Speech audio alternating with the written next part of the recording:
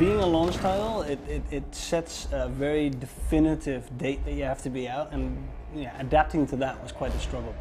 We had to be at all the different events, showing demos, being part of the whole platform launch, etc. So normally what we do is we create a game. It's all gray box, it's prototypes, it's trying stuff out. But now, much earlier in the process, we had to kind of go like all out on the graphics, because we had to present it to people outside of the office, which we've never done in that early stage before. So that was quite a challenge.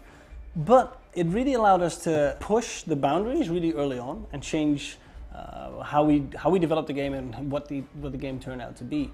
Some of the key features that are in the game, the owl, for example, the drone buddy that's on your back that you get to control, that got developed really quickly and really thoroughly, because it was already like part of one of the first demos we had to do back at E3.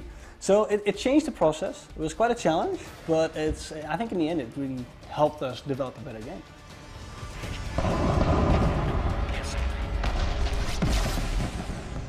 Killzone has always been known for its gritty graphics, like really dark and gloomy. But with all the new processing power and memory, it also allowed us to, on the technical side, to do really interesting things with effects, with types of shaders that we used.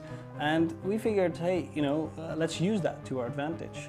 Let's explore that and try and make it a more vibrant world, because we really wanted to play with that contrast again. You've got the Helghast, which are like notoriously bad, dark, gloomy, but we've also got this other side of the world, the Vectan part, the good guys, which is much more beautiful and nature and everything like that. And I think that contrast, showing off like the different facets of the world through the graphics as well, is a really interesting avenue to go through. We look at the competitors all the time. I mean, that's our job in a sense.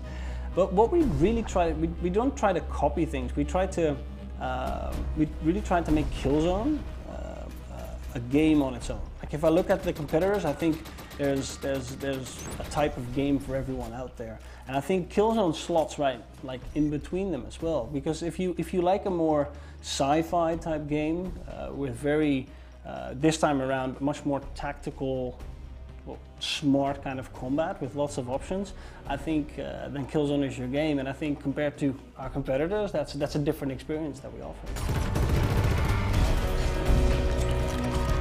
We've got a dedicated team already working on all the DLC and all the expansion packs for the next 18 months at minimum.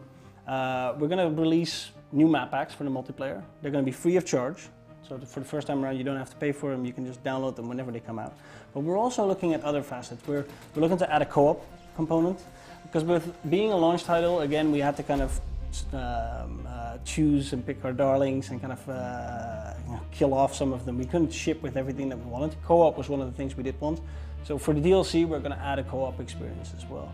But also think of new features, new weapons, new classes, things like clans, all kinds of new cool features that are going to start appearing over the next month and going to continue appearing for at least a year.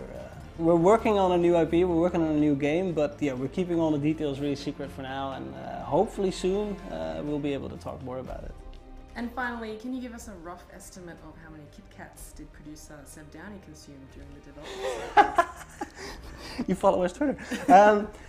If I have to give a rough estimate, I would say it's definitely going towards 1,000. It's wow.